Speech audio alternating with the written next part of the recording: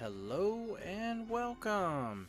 This video is about, let's just zoom out for dramatic effect, the food storage building in your camp.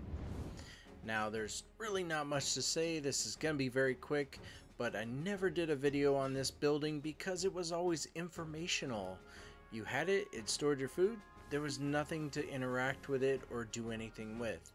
And now I'm wondering what happened to the interaction buttons on the building.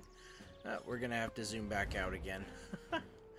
So what's new is they added the store food icon, but let's just go back to the information. If you're not familiar with this building, it processes food every 10 minutes, so 10 food every 10 minutes.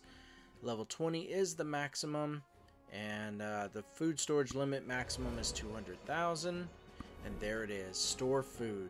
So I went fishing to show you that it, can store all the fish you caught individually. It's your choice, and from the ranch, any food that you get from the sheep or whatnot. And that is pretty much it. You now have a option to customize what food you want to go towards your food resource, instead of it just automatically going there, or you having to apply it to your food every time. So once again, thank you very much for watching this video. If you like my videos, please subscribe, like, let people know.